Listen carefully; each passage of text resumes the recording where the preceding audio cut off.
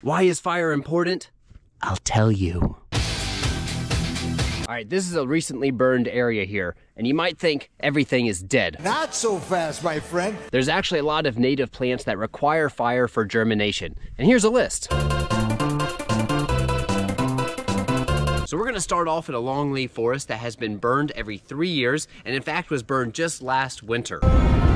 So there's a lot of sunlight making its way down here with that open pine canopy. Let's go to the ground layer here. Oh, there's a lot. Looks like we got some shiny blueberries, Zycanthelium, Gelsemium. Okay, so in these recently burned areas as well, you'll start seeing little baby pine trees.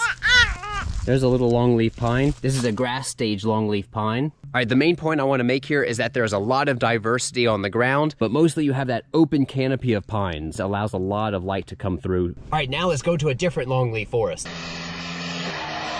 So I'm in a forest that has not been burned in probably decades, and there are some longleaf pine in here. Those are adults. But you'll notice what's lacking here. Where's all the babies or even juvenile longleaf pine? That's because longleaf pine seeds need bare ground for germination. Not really much going on. We have a whole bunch of pine litter, but that's about it. But you'll see the canopy here is mostly hardwoods. And so you're gonna get a lot more shade when you have these like oaks and hardwood canopy covers.